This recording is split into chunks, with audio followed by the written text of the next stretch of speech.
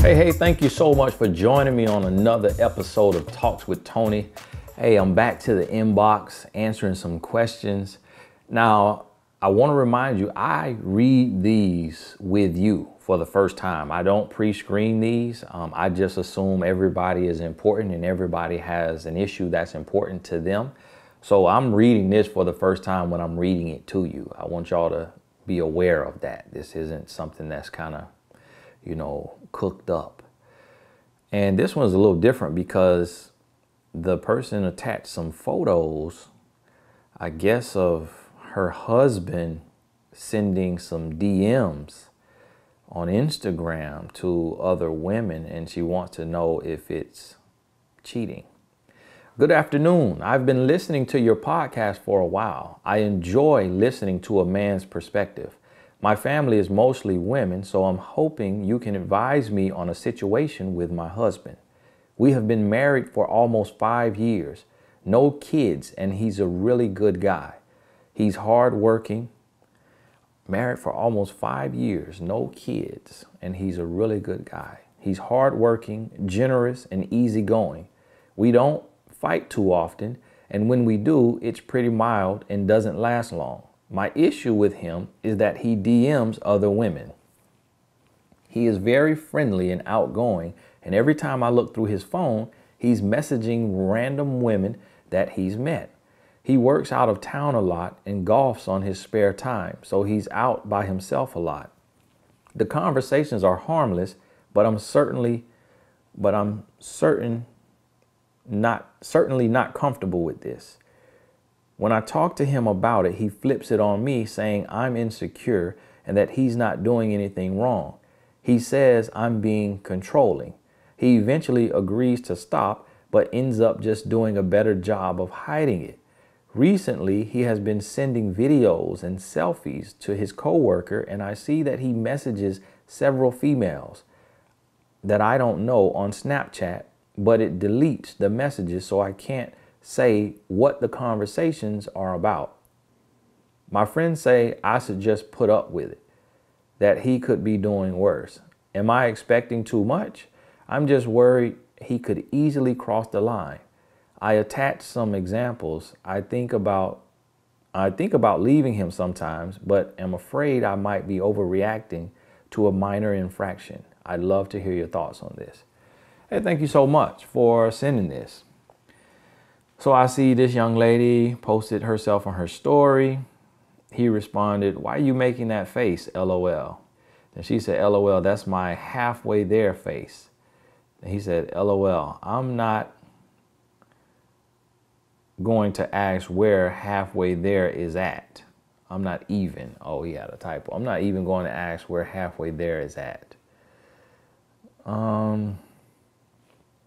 So this other one, he sent a address, and then she sent an address. Is that an address to where she lives? And then he wrote her, "Get your A out of bed." Sending chats. Then the lady, "Don't hurt them." And she put, "Why not? They hurt me all summer 2019. Then he put, "LOL, almost forgot you an 80s baby." And she put exactly, LOL. Well, I tell you, looking at these, he's definitely flirting. Men flirt for a reason. Flirting is, if I can explain it, flirting is kind of like, if you are feeling something, like leading up to your release, whatever that may be, and you get to your release, your sexual release, you're almost there, and then stopping every time. That's what flirting is. So imagine, getting ready to have a sexual release, an orgasm. I don't like saying the word. But before you get there, you have to stop the action, whatever that may be. You with yourself or you with your partner, right? That's what flirting is. Flirting is the build-up. Flirting is leading to the climax. Flirting is the foreplay. So what he is doing is emotional cheating. Like if he doesn't know these people, like personally, like went to school with them, like high school, and they're like, you know, little sisters type situation, not his cousin, anything like that, his brother's wife, you know, somebody that's just completely off limits, then this is very dangerous ground. But here's the thing. Men get bored in marriage. If he's not physically cheating, then he is going to be doing this unless you tell him this is unacceptable. And if a man leaves a story of posting himself a selfie on Instagram and you write that man, you reply to his story, why are you making that face? And then he says, why are you worried about it? I'm just wondering, why are you making that face? Oh, what you gonna do? Come fix it?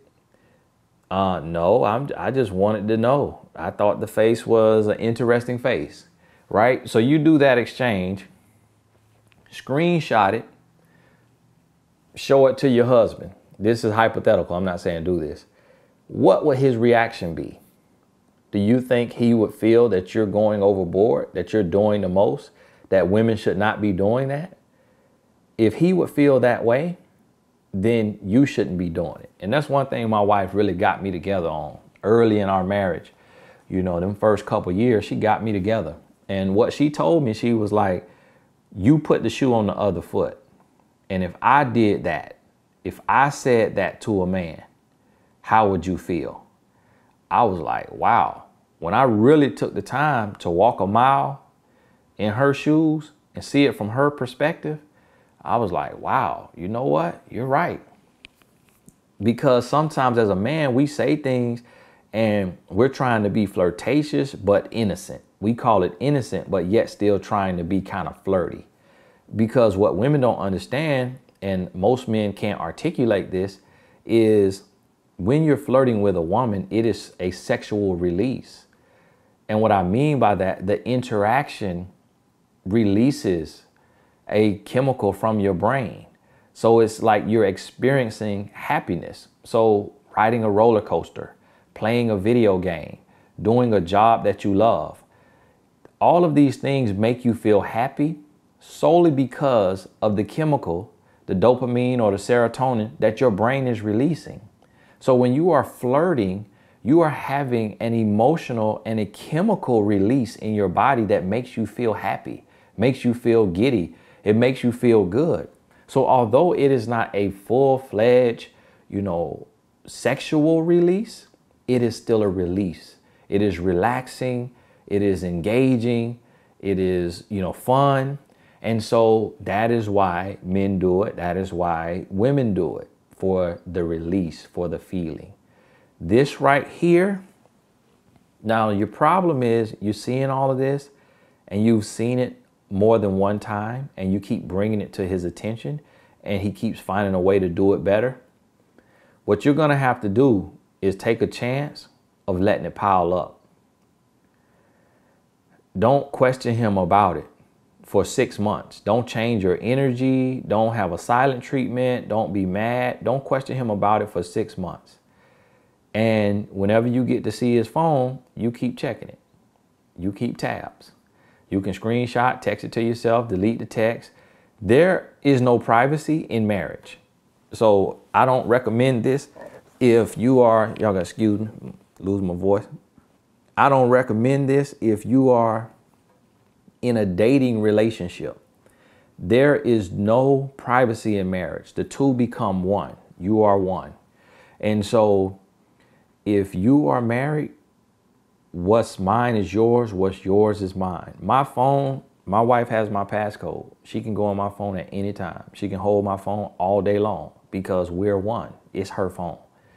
And it needs to be like that in marriage. So don't feel like you're doing something wrong by looking at his phone, because you have to inspect what you expect. And I heard a guy say that, maybe it was Brian Tracy or something, talking about business and management and, you know, running a company. You have to inspect what you expect. And so in marriage, you got to check up sometimes. You got to check up. I'm married my wife 12 years, you know, and I'm pretty sure at times she may grab my phone or go on Google and she may skim through them text messages. If I'm sitting with her phone and she gets a text, I'm gonna skim through them text messages. You know, let me see who you're talking to. You just gotta check up. You can't ever get complacent. You trust your partner, but don't get complacent. Don't get lulled to sleep thinking that you're dating Jesus, that you're married to Jesus, that you're married to a God that is perfect, that can do no wrong. You're dealing with a human being. And so you got to check up on human beings, because human beings are flawed. Human beings make mistakes. Human beings, you know, do some stupid things. So you check up. And to everybody that's out there, and as a general message to everyone listening, yes, this is cheating. Yes, this is cheating. And we feel it. We're tempted by it as men all the time. I don't talk to women in my DM. I don't talk to women in my DM unless it's a message about business. Hey, how much for coaching? How do I get coaching? And I give them the email address to write to for coaching, you know, or something like that. Or they post a picture of my book and I'm saying thank you, but no back and forth. If I answer a woman, let's say it's something that's heart-wrenching, gut-wrenching, and I answer her in that message and she responds again, my next response to her is, hey, I would love to help you more, but it would have to be in the form of a coaching session. But I'd never, ever write a woman shooting the breeze. Like, oh, why did you post that picture? Oh, I like that outfit. If I send a message, it's motivational.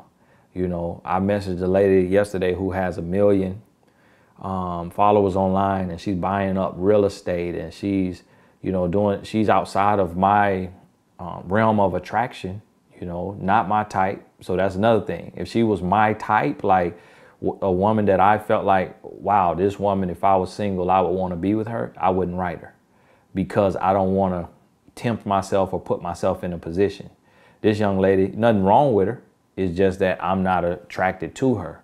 So I wrote, hey, you're doing some great things. You know, you're doing big things. Keep pressing, you know, keep moving. And have you considered, you know, writing a book, doing online courses? If you do, I would love to help you. And I write men and women that because I want to motivate them on the journey, but I keep it there. I keep it there. Don't say anything else. And a lot of those women who they know that there could be something, you know, like that they could possibly be attracted to me, and they don't want anything like that to happen, they keep it very cordial, you know, and they don't try to go back and forth. And you have to be careful in your relationship, even in dating relationships, because social media is ruining relationships because it sneaks up on you and it's exposing weak bonds, it's exposing weak relationships to where you don't have enough communication and understanding. That means that you have some areas of weakness. It is understood by my wife and I that we are not to be in the DM going back and forth with people of the opposite sex that we could possibly be attracted to. It is understood. You know, my wife does not follow men on Instagram that she could be attracted to. I don't follow women on Instagram that I could be attracted to. If we following somebody, me, I just follow her and my 2 sons. Her, she follows all her little bloggers and, you know, fashion people and celebrities and stuff. She looks up to Beyonce or whoever, but she's not following, you know, these men that's gonna be posting this shirt off and trying to, you know, catfish and thirst trap online. That's understood. That's because we understand human nature. And so that's what you have to get through. Don't look at this. If I was doing this, my wife would absolutely tell me this is absolutely unacceptable and it has to stop. Here's the other sad part that I want to touch on before I wrap this up. My friends say I should just put up with it. that he could be doing worse. If you put up with this, he will be doing worse. If you put up with this, he will be doing worse. You've been married for 5 years. He knows better. Your relationship could be coming to an end if he can't get his situation straight. And it may be a blessing in disguise that you don't have kids.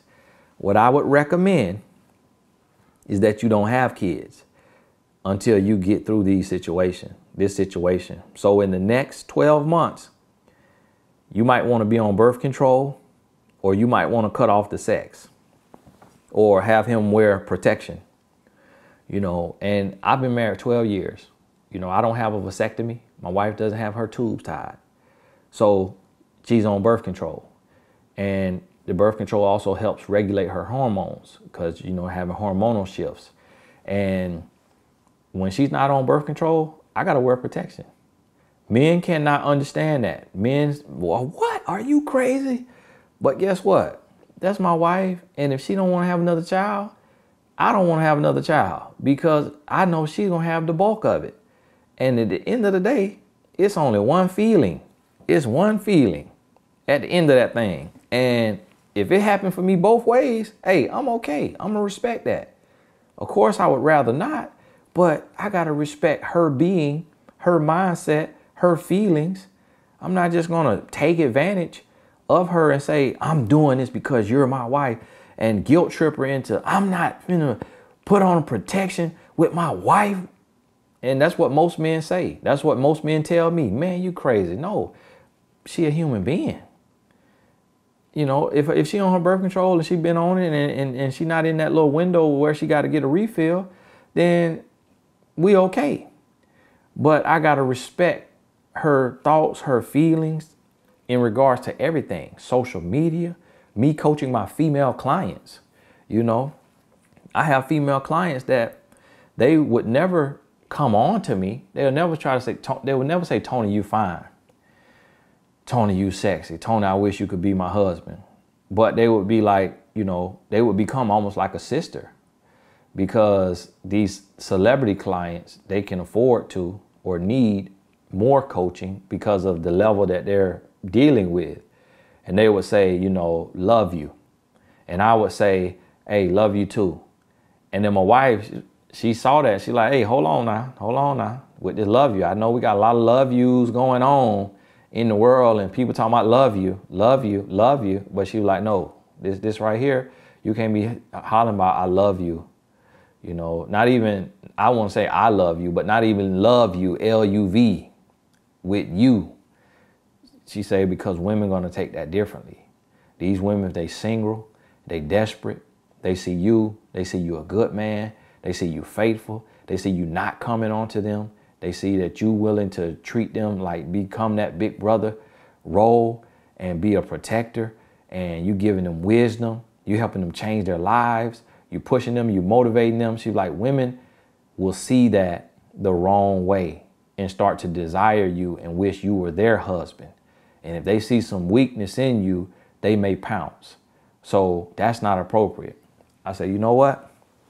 I'm not a woman. I don't have a female mind. I don't know how women view me. That should be common sense. I kind of felt like it was, but didn't really know. And I'm like, well, this woman ain't never tried me in no other way, so it must be innocent. So I ignored my, intuition. And then my wife let me know. So guess what? I had to cut that all the way out. And this, what? A decade ago. So I done went that long with no signs of, tiptoeing on that line. So listen to me. Cut this out.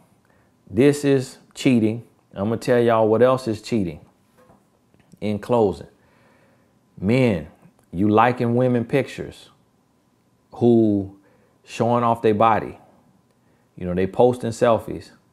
Get yourself together. You're cheating.